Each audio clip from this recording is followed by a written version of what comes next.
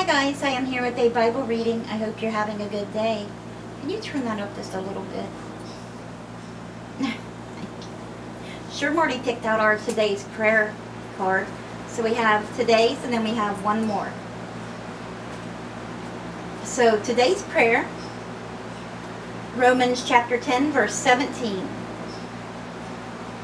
which says, "So faith comes from hearing, and hearing through the word of Christ," which you're going to hear today. Happy Good Friday, everyone. I hope you guys have a great Good Friday. It is called Good Friday. Do you know why? It is called Good Friday because Jesus done a good thing for us by giving up his life for us. So the Friday before Easter is always known as Good Friday. And that is why. Because Jesus done a good thing for us by giving up his life for our sins. And then of course Sunday is Easter Sunday. So today Jesus was hung on the cross many years ago today. And then he was put in the tomb.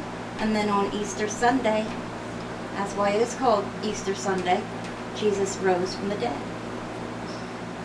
Alright, so let's go over our prayer requests. So please keep the following people in prayer: Sherm, Rhonda Karshner, Cindy and Jim, Abby and Liam, Dora Carper, Jimmy Myers, Layla and her son Emil, Norma and Garnet Boyer, Elizabeth Jeffries and her grandson.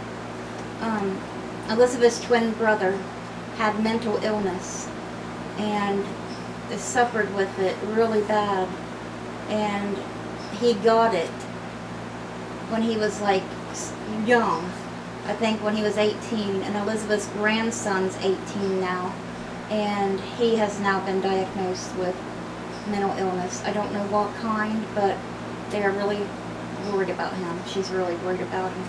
So please keep Elizabeth and her grandson in your prayers.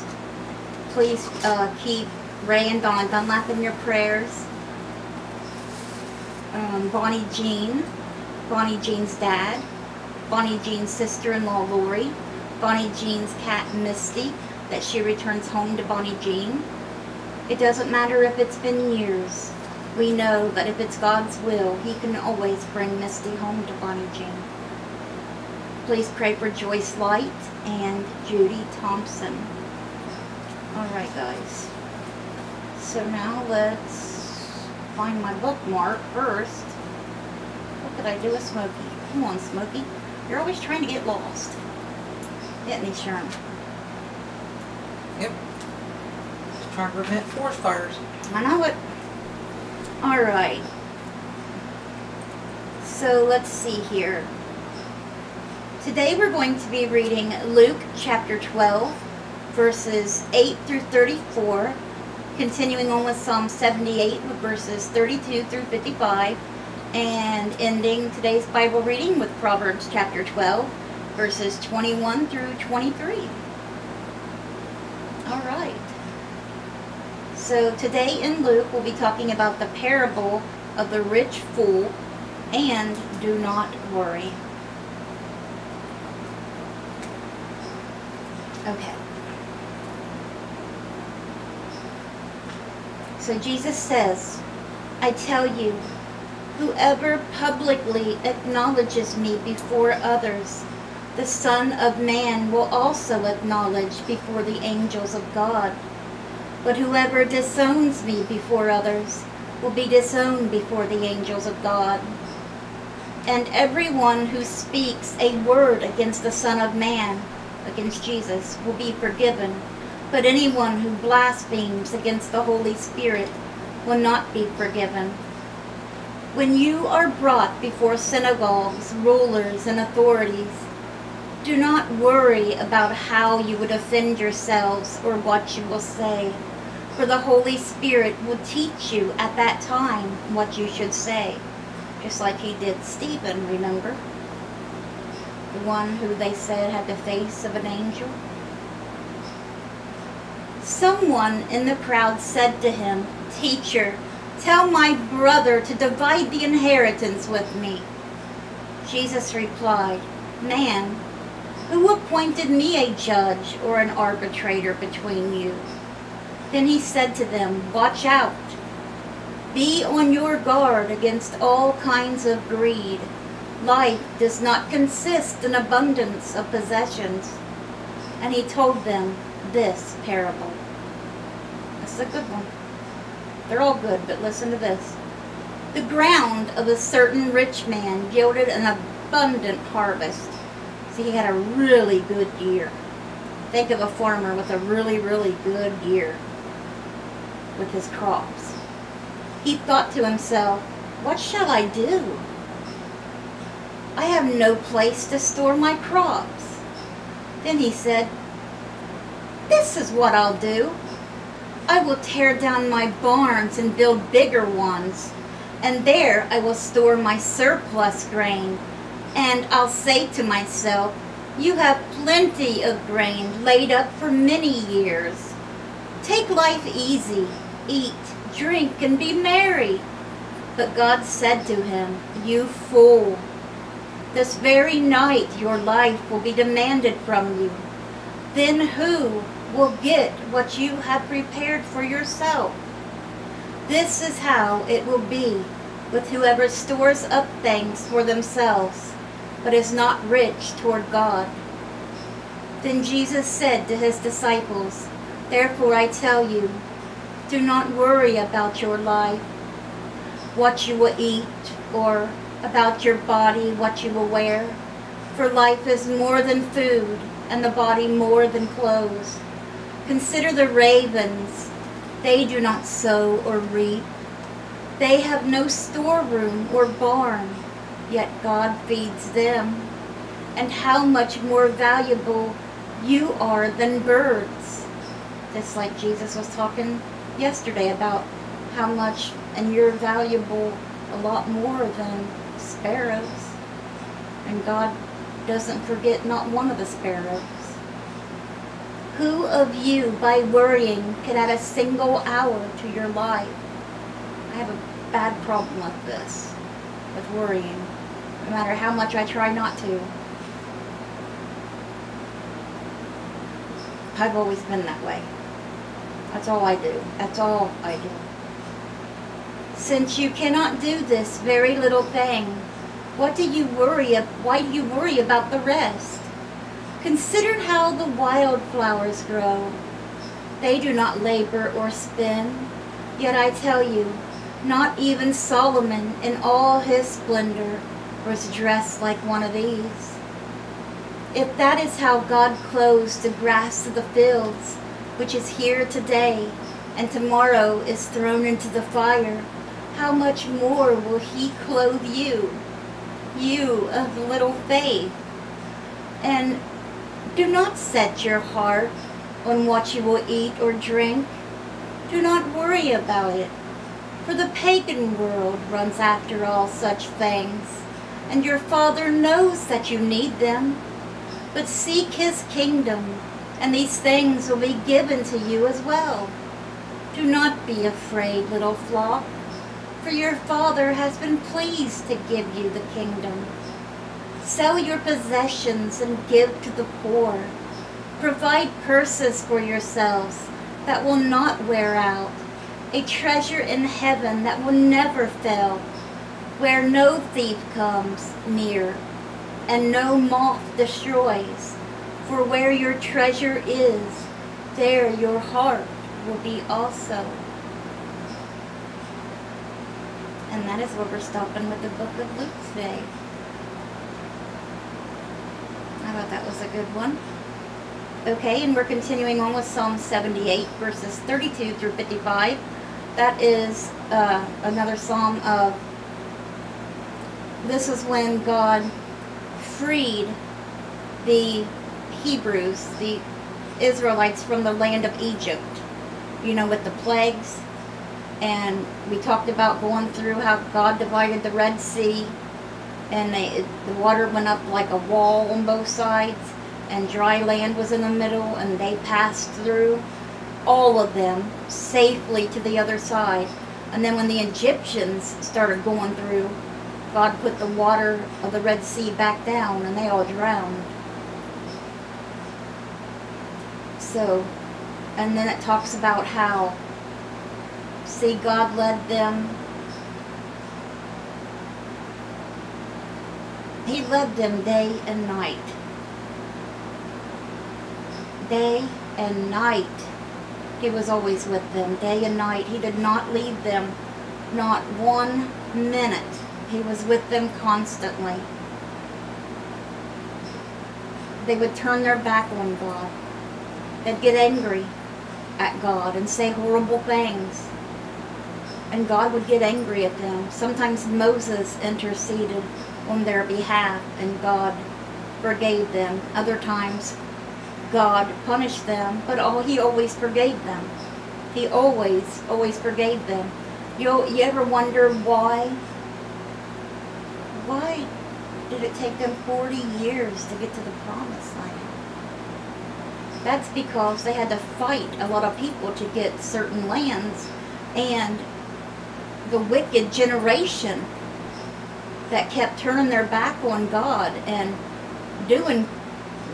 treating God horribly after all he done. God waited for that generation to die out and let the next generation go in. He wasn't going to let that generation see the promised land after all they had done. That's why. So we're continuing on from there today.